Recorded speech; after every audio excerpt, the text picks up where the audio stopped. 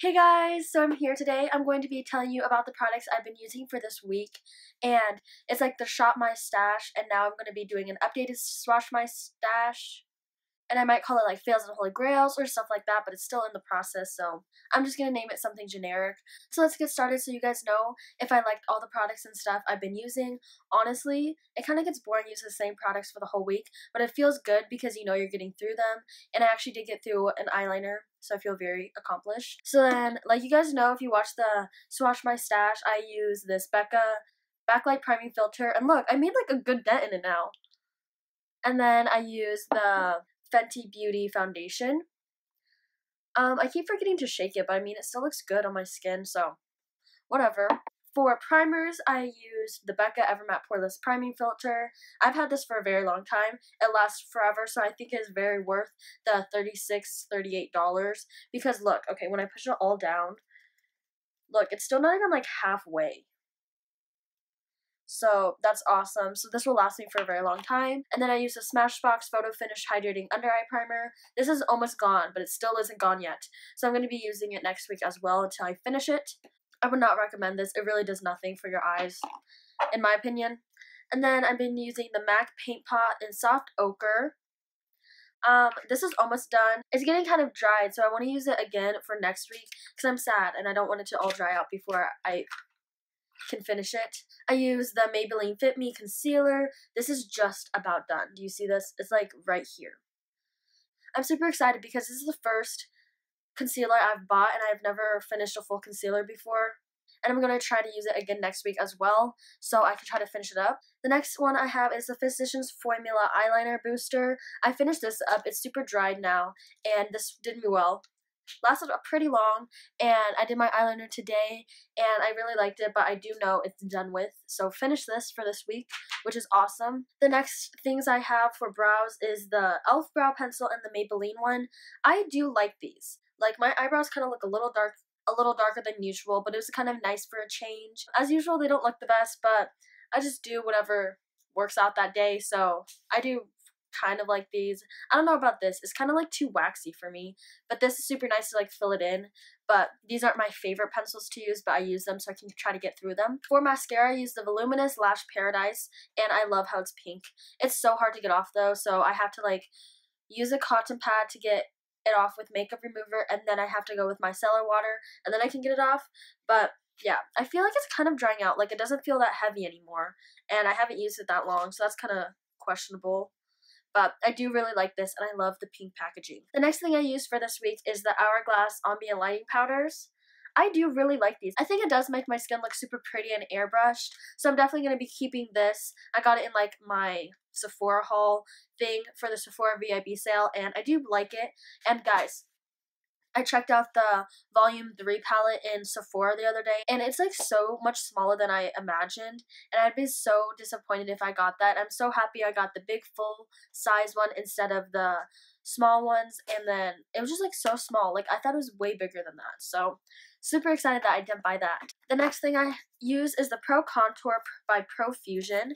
I really love this, actually. All the powders are super nice. I use these two to bad flash. I use these two for my under eye setting powder, and then I used it on my eyes as well, just to like set in the MAC Paint Pot. I use this to contour the mirror. I use this to, you can see my little pajama pants. I use this one to contour, and then these two to bronze with, and I did mix these two a little bit as well because this one's a little dark, but I did really like this, and the powders are so smooth, which I love, and this was literally $6. Okay, and then the next thing I use is the Berries BYS eyeshadow palette. This was awesome. It still has that scent, which I do not like, but this was super nice, and I'm wearing it again today for the last day I'm wearing it, because tomorrow I do not want to wear makeup because my skin is kind of having a weird irritation to something recently. One of the pants just fell out. Oh my gosh, this one just fell out, but it's okay. Put that back in there.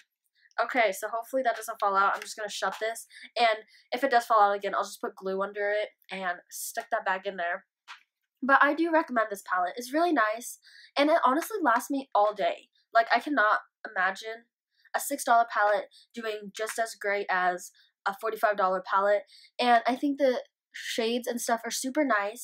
I haven't even noticed that I missed 2 of the shades in the Anastasia one, so I think if you really like these colors, I'd pick this up and get your use out of it. $6, and make sure it's on sale. It's at Shopko. I don't know who else carries it, but when I bought it, it was at Shopko and on sale, so it's probably still on sale by now, honestly. The next thing I've been using for this week is the Blush Bazaar. I figured out the name. It's not Blush Circle palette, but it's by Tarte, and I really have been loving this. I haven't been using the highlighters that much because, I don't know, they're just not that stunning to me, but the blushes are amazing, and I'm definitely going to get my full use out of this palette. It was definitely worth the money, and you get so many shades to choose from. I might rip off this flap. It has been helping because the things haven't been touching, but it's kind of annoying. But I do really love all these shades in here, and it's getting me more so bright. It's getting me more into different colors of blushes, like this pink one. I usually don't use this pink of blushes, but it was nice. But my favorite shades in here are like these super neutral colors, like these 2 right here, and then I really like this dark one right here.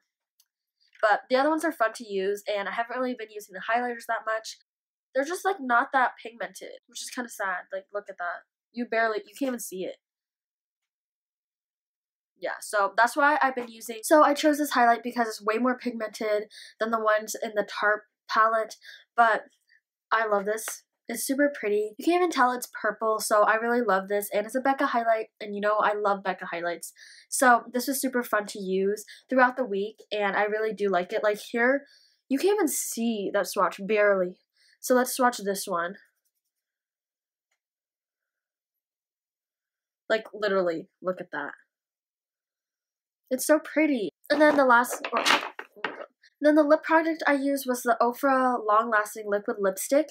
I have it on right now, and I love this so much. It's not drying at all, and it stays on pretty long, and I really do like this. I want to get a few more shades, but I'm kind of stopping buying lipsticks because I have so many, and you guys know I don't wear it that much, so I might not, but I really do love this, and I recommend getting this. And then lastly, for setting spray, I've been using the NYX Matte Finish setting spray, and I really do love this. It's a nice little bottle. It does really prolong the wear of my makeup, and it keeps me matte, and I really do love this. So I have been just using it, and it's worked all day. So I just really love this and would recommend trying it at least. Wait till there's coupons again at Ulta or something, and then snatch it up. So guys, I hope you guys liked watching this. I also want to let you know that I'm not going to be doing Swatch My Stash for a while again because I have all these new palettes and stuff I want to use before the new year because I want to get some reviews up and stuff like that. So I'm going to start it for the next year, I think. And then next year I also want to start like a get ready with me Saturday morning stuff, but we're still waiting for that. So that's still brewing in my brain. I hope you guys liked watching this, and I'll see you guys later. Bye guys!